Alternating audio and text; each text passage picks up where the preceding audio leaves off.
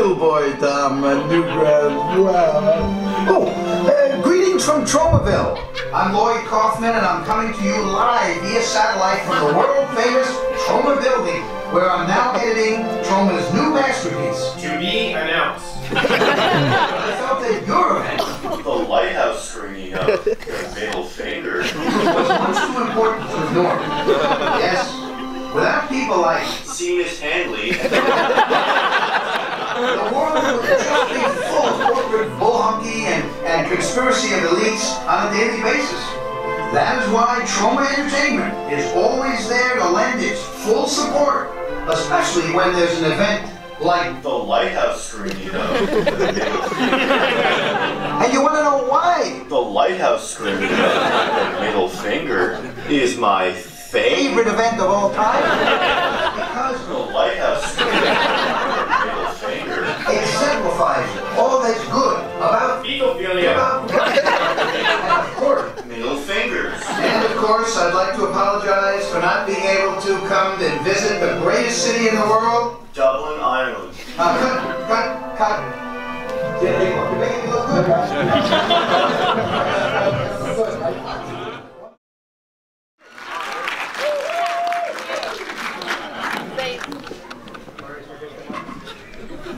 Hello!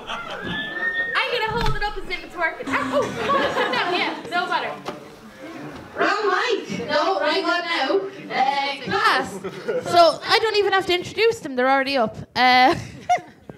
So, will you please welcome to the stage Seamus Hanly, Victor McGowan, and how do you pronounce your name? I should have asked that earlier. Anna Ginjaume. Anna Ginjaume. That is not how Is I've that been all right? pronouncing Brilliant. it. Thank you so much. Now, beautiful. It's not bad wearing that thing. It's just not great. So What's that's not why great? I'm not going to keep it on. It doesn't matter. Oh, I thought you were talking about the film. I was going, no, it's great. Shut up. I mean wearing this thing. Just that it's just kind of. It's wonderful. It was actually nice because I was walking across and I couldn't see the audience, which actually made that easier. Oh, you were like a horse with blinkers. Exactly. And stuff. So, should we talk about, first of all, congratulations on the film, lads. It was very, very good. Much. Thank you all. Thank you very much. No bother. So Anna and Victor, you're producers for Constant Motion Pictures. That's right, yeah. How did you get in touch with Seamus? How did this beautiful marriage start? We've known Seamus for a while. Seamus actually starred in our very first feature film, and he had mentioned this to us a good while back. And I mean, everyone's familiar with Seamus's YouTube and sketch videos, and we just knew that if we latched onto him, we could definitely exploit his talents and get our name on it. Yeah, And it's called essentially use producing. him. I didn't tell you to talk. So yeah, that's essentially how it happened. And you're all welcome. Beautiful. And Seamus, like, you came up with the idea for the film. How long ago did you this idea kind of plant in your brain, and then make babies and like a spider? It's been almost 2 years since we shot it. It was shot late 2015, and I'd say about a year before then, it just started with just this image. And I was just like, I just thought that was funny, and it's so simple and stupid at the same time. The idea of just someone who's, I think the original idea was someone who was just in no superhero context, but just I had just a weird image in my head of someone who was dressed that. Oh, okay. But and then when I thought to myself, what if he was a superhero? And then suddenly it just all really clicked, because that's it's now a very well established storytelling format. And then the fun part became going against all the things that usually makes those things cool. Like that every time anything builds up, it suddenly stops, and it's really awkward and takes the longest time to do. And that's when it clicked, basically, that this image, but what if it was a superhero? And then suddenly, it seems a really simple way of putting it, but... No, I understood. How comfortable is that helmet? It's not hugely uncomfortable. It's Can just I not try it very on? comfortable. Yeah, sure. Yeah, go cool. for it. Right there. Yeah, you take that. You can put it on it. So we still know it's you. Yeah, exactly. Who's taking pictures? Let's take off the glasses. Well, we're party filming. Yeah, we're being filmed. This is... Yeah, it's a tight fit, but No, don't push it down, Seamus, please. I'm not. This is like when I got dressed for a wedding and I was someone's bridesmaid and it just was not pushing down. You may pick it up now. Wait there. Anytime. No, it's hurting my head now, Seamus. Get it off. Oh, no. Oh. Think down. This isn't working out at all. Okay, okay. Oh, okay.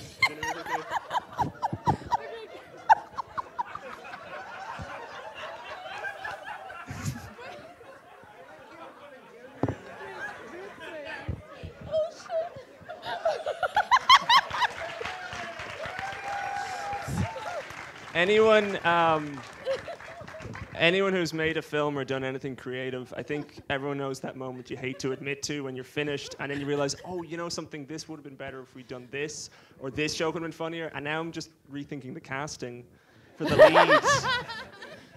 So Troma, we should discuss Troma, because this is pretty exciting. So this is the only Irish film to ever get Troma distribution. Yes. That's incredible. And they've like released, I think, literally thousands of films. And so, what are you going to do next, Seamus? I'm gonna have a drink. I don't know. I'm working on scripts. Some are like Troma based. Some notes for Middle Finger 2. That's the logo in mind. Yes. But oh, that's good. You're gonna do that. Yeah, That's yeah. very good. That was like the first joke I ever came up with before I even wrote the script for this one. I was like, if I make a second one, that'll play well in Europe, but not in the States. But whatever is made possible by this film, this could easily be a film that opens a lot of doors or closes some others. I really don't know. But I'm working on scripts, and the idea is just to hopefully just keep making feature films. And even if things don't work out, I'll, like with this film, just use sheer force of will to make one.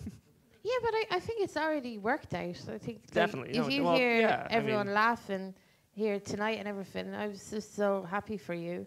Yeah. And you've made a thing that's really, really good. You know, like I'm a friend of yours. You know, I'm just so proud of you. You've done so well. And yeah.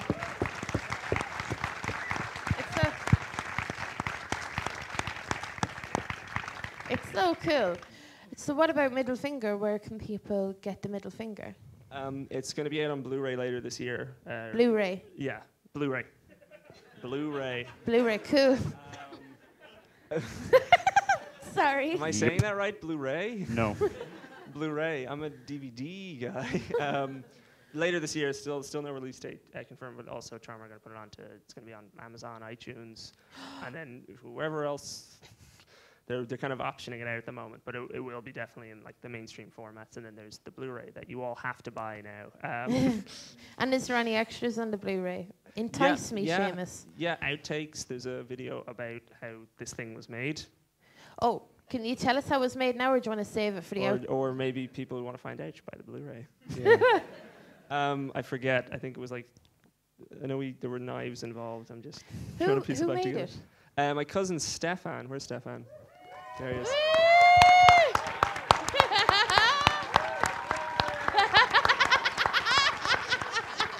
Stefan, who's a definite patron of the arts and supporter of the arts, because he also works here in the Lighthouse. But yeah, he put that together. Did you ever was have it like a week, 2 weeks? I don't know. I don't know. Buy the Blu-ray. It's going to have a commentary as well with myself, Victor, and Dermot Brian Brian, who's in the audience. And yeah, where's Dermot? Where is he? Hey, Dermot O'Brien is like the backbone of Irish comedy. You should also give him a clap. No, he's here. amazing. And then Conor O'Toole, who shot the film and he's the gentleman that I punched in the face at the end. Stand-up comedian and filmmaker Conor O'Toole is on the commentary as well, who couldn't be here tonight because he's off performing in Edinburgh because he's just a hard-working guy. He's a hard-working dude, and he's very nice. Like, he's not like his character at all. No. Anybody got any questions? Oh, look. Okay, that's cool. That's my Twitter page. It's a bit late now. So has anybody got any questions for Seamus or for Anna or for Victor? Anyone? Nobody. Okay. 5, 4, 3. I was just going to ask, Seamus, what's your Twitter handle?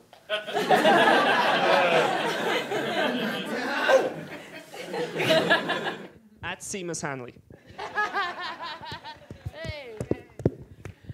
Yeah. Okay, that's it. We're done, are we? No. Oh wait, there's a hand. Okay.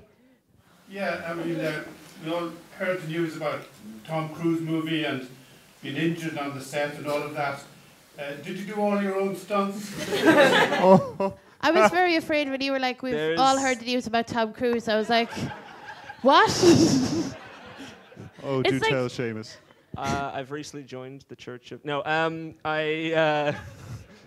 yeah, there's one story where, if anyone remembers the scene where I jump on top of the guy and he picks me up and spins me around. First of all, that's Casey Jones, the voice of Belzar as well. And he had a plastic axe. It's meant to be a real axe in the movie.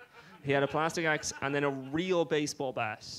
And it's in the film. I sweep across the screen and he hit me like perfectly by accident, very hard in the right testicle.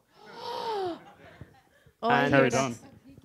He kept going the scene and he kept rolling, and then they said cut and he went on the floor and what's going on? This was so That's just wild. laughing to see us. Then we shot the scene afterwards and then we had to stop because, no joke, I went blind. You went blind. It can hurt that much. But that was because I remember I walked out and I'm the one who has to yell cut, and I literally just went cut, just waiting and lay down on the floor. But that was. Is that in the outtakes? That's Can we see? no, because I walked out. It was, you know what I mean. I had to walk out, and then we had to worry about me at the time. So there's no footage of it. We didn't, but it's on the commentary. So it's a little commentary spoiler. Nice. Amongst other great anecdotes. If people raise enough hands, we will get to cover all of them, which I'm happy to do. Yeah.